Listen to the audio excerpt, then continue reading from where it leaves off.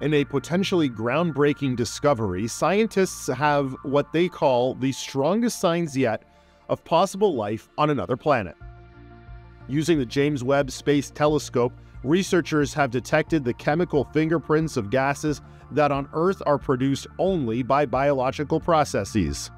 The two gases, dimethyl sulfide and dimethyl disulfide, were identified on the planet named K218b, but are only produced on Earth by living organisms such as marine phytoplankton or algae. This is a monumental discovery. It is very important, but we also have to be extremely cautious in that we want to be really, really robust in establishing whether this is actually life that we are seeing.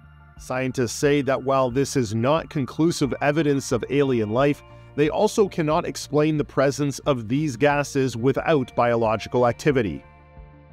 The planet, which is 8.6 times bigger than Earth, orbits a red dwarf star approximately 124 light-years from Earth's.